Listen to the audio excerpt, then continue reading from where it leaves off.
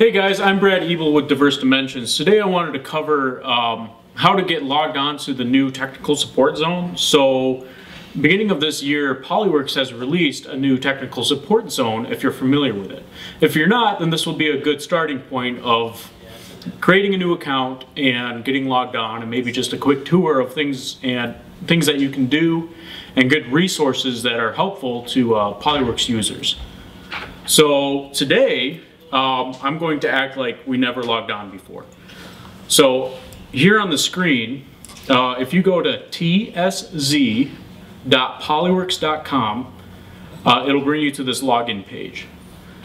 Once you're here, you can go to the Need Access button and give that a good click.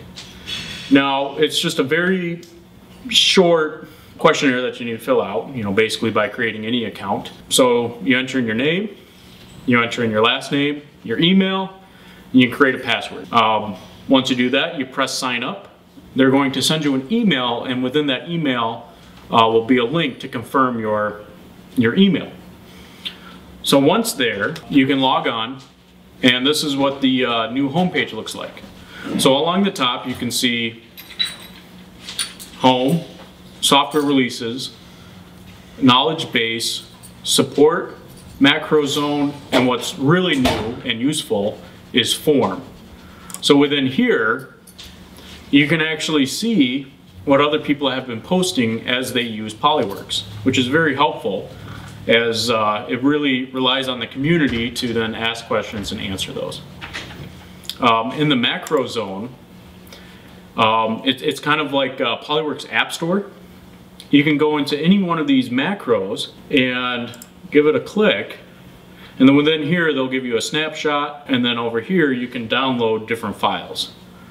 So if I pan this over, this right here will give you an installer, and then this one right here is just a quick PDF of what it does, as well as another disclaimer and other useful information. Of course, technical support zone, you might need some support.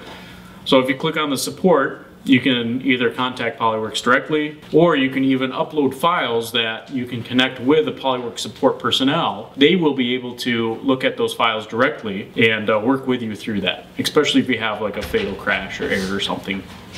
That is useful.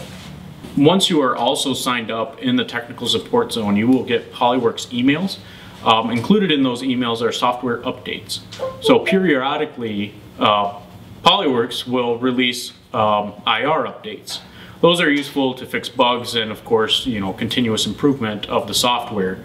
It's great to be on the latest and cutting edge of PolyWorks software.